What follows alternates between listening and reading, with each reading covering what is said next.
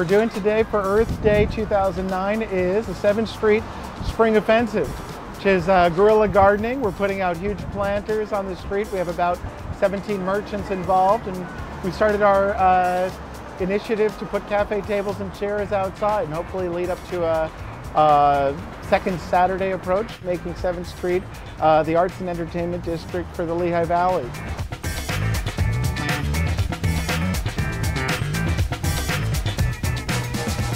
Okay, remember I said this has got to be ripped, right? Yep. Because what happens if we don't rip it, y'all?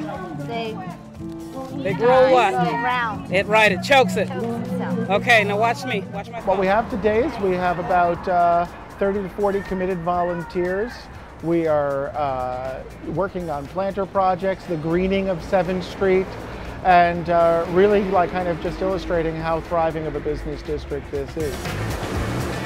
It's Winston's West Indian American Restaurant. It's located at 619 North 7th Street. I am very excited. I've been telling my customers about it, and they can't wait.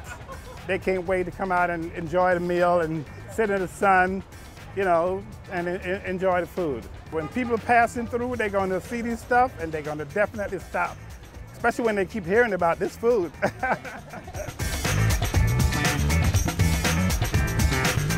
My name is Peter Lunis. I'm the Main Street Manager in charge of 7th Street's revitalization efforts.